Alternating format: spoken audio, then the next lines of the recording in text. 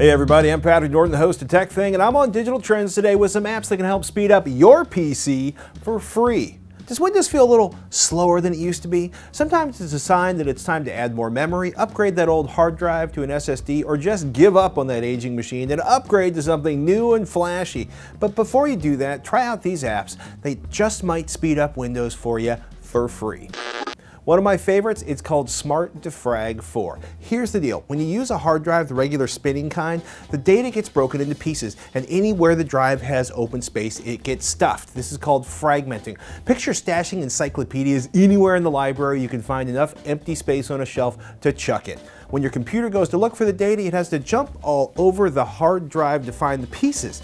It'd be nice if the encyclopedia or your data was all placed in sequential order in one place on the drive. The head, or the librarian, just zips over there and chucks the whole set on the cart instead of running all around. That process is called defragmenting.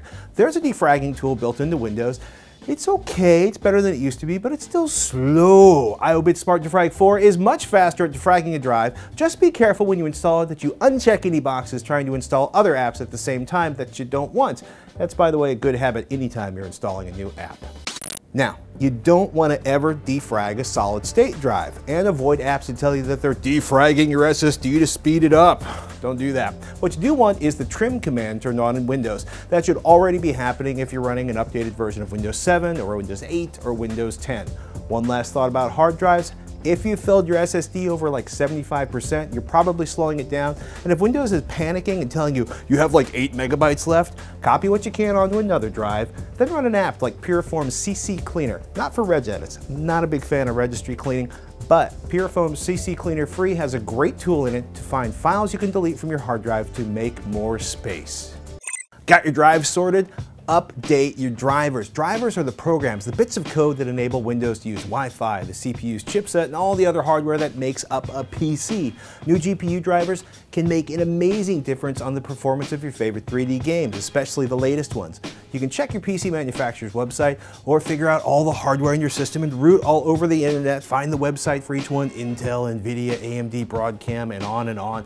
Or save yourself a ton of time with a tool like Slimware Utilities Slim Drivers. That's slimwareutilities.com, or iObit's Driver Booster. That's at iobit.com.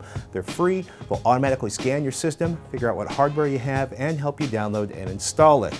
By the way, if you're a gamer with a serious 3D GPU, let me say it again, you need to update those drivers regularly to get the most out of your games. Now, did your Windows box slow down all of a sudden, like drop off a cliff? You might notice weird pop-up ads, toolbars, or apps you don't remember installing. Maybe you type in a web address and get taken somewhere completely differently than what you wanted. Maybe after your teenager downloaded some new apps or went browsing places they shouldn't have. That's a sign that you might have malware or a virus infesting your machine. They'll often chew up clock cycles, take up memory that your apps actually need to run fast. Ergo, they just sort of dogpile your machine and slow it down. At the very least, you should have Windows Defender on your PC. It's pre-installed with Windows 10, and Windows 8 should have nagged you to install it if you don't have any other antivirus or anti-malware installed. Avast, Malwarebytes, and Bitdefender are all good antivirus, anti-malware options. In any case, click on Start, type in Defender or whatever AV app is installed in your PC, click on the Update tab, and make sure you hit the Update button and get the latest virus definitions.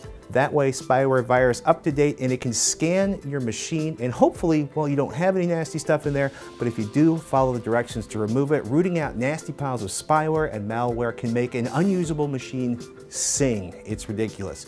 By the way, keeping your AV up to date will help keep that from happening again. Automatic updates, people. Now, I love it when I'm not waiting for my PC to catch up. Thank you so much for watching. I'm Patrick Norton for Digital Trends.